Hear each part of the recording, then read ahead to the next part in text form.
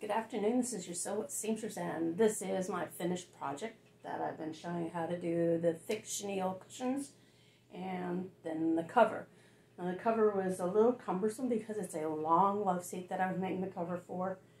Fortunately, my love seat is very similar shaped except for length, so I could not fit the whole thing on here to show you, but I can show you a half view of what it entails. I'm going to put this down just a little bit so you can see. Now this thing wants to slide all the way down. There we go. Okay, so here are the 24-inch pillows. I made them with the chenille in the front.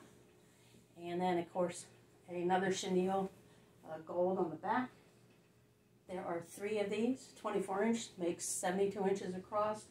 The person that I made this for, they have a 64-inch space, I believe, in the back.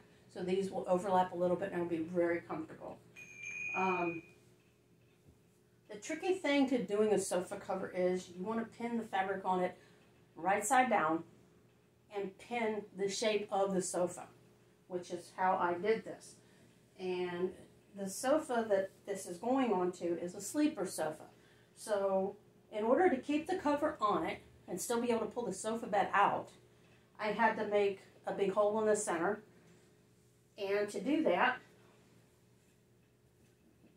I have the back piece, and keep in mind I did pin this to the sofa ahead of time. So I pinned the back piece, the side piece here, and the side piece kind of wrapped around. So that way, all I had to do was add in this front panel here, and I added 2 inches to it to be able for it to, because on the sofa bed cover, there's a gap here. So this is going to tuck up over top of it. And while it's being used just as a sofa, of course, this is going to sit on top. Now the tricky part is when you come to here, to this part, and when you're, that's why you pin it wrong side out, because you want to be able to come up and around all these curvatures in here. As you can see, here's where the arm connects, and here's the front panel, and then it tucks in.